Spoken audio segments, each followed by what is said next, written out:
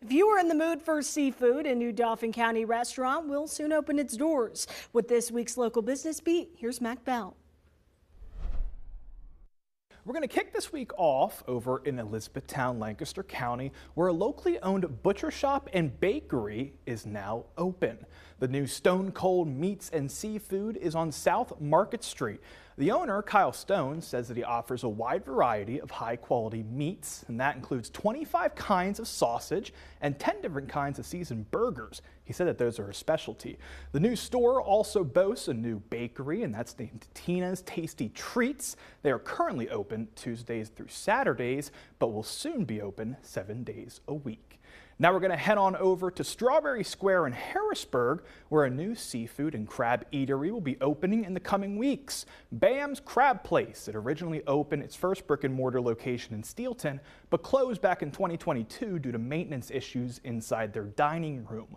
Once this new location opens, they will offer entrees such as snow legs, whole lobster, seafood bowls, shrimp, and steamed crabs. Bam's Crab Place's official grand opening is going to be on Wednesday, May 1st. And finally, here in your local business beat, the Broad Street Market's new temporary structure is getting closer to opening. And now they have a full lineup of tenants and vendors to show for it.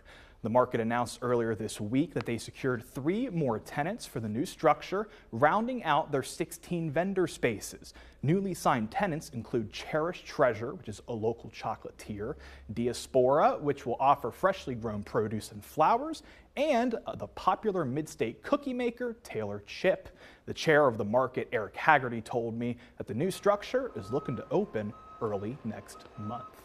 That's all that we have for you here today, but you can stay up to date on anything and everything local business by going to abc27.com under the local news tab. With your local business beat, I'm Mac Bell.